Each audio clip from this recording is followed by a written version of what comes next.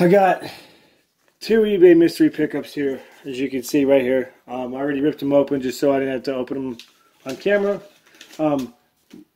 Allie bought me three. She bought one that came in yesterday, which was the Jordan, or the other day, and then two that came in today. But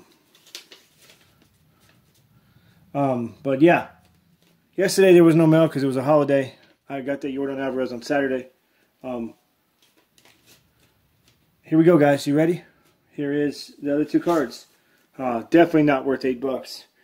This Miles Straw 2020 Rainbow Foil. Everyone knows I'm not a big Miles Straw fan. He was couldn't hit to save his life. He was a defensive liability. And my non-Astros fans would be, oh, he was good. You don't know the Astros. Stop trying to say otherwise. He dropped routine fly balls and let him go over his head. And to me, you can't be good defensively if you only get the hard stuff and the easy stuff you let get by you. But yeah, we traded him to the Indians for Phil Maton last season. Oh God, another one definitely not worth $8. Blake Taylor rookie. I already have one of these in my team set. Now I have one top loaded, which okay, cool, that's fine with me. Blake Taylor's a decent at best relief pitcher. He's not terrible. He's not great.